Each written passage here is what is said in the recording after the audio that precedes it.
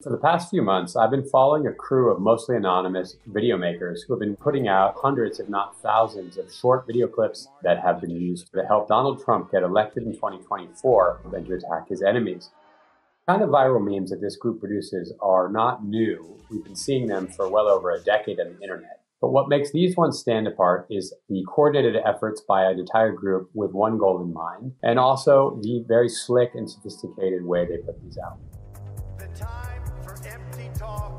At the center of all this is a guy named Brendan Dilley. Good morning, MAGA. Welcome to the Dilley Show. I am your host. Who is a podcaster and a former failed Republican congressional candidate. He is the leader and the public face of this group. He also is the person that is in communication with people in the Trump world. In addition to Brendan Dilley, the team has more than 24 people producing these memes, operating under a single hashtag called the Dilley Meme Team, and they unofficially call themselves Trump's online war machine.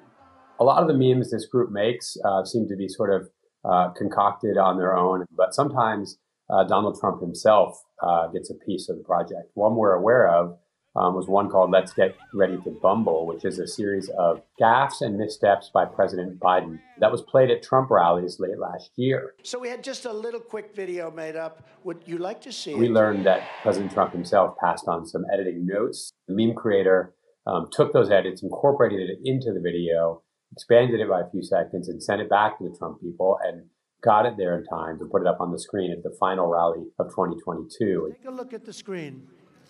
The Trump campaign, when we reached out to them for comment, called the Dilley Meme Team volunteers. There are two big takeaways here. One is regulatory. Unlike TV ads or radio commercials, political content on the internet has few, if any, regulations about transparency or even the political endorsement of the message. A second concern is that if the Dilley Meme Team is successful and Donald Trump is able to retake the White House, we could expect other politicians to recruit their own meme teams. And that could mean we might see a lot more content just like this in the future.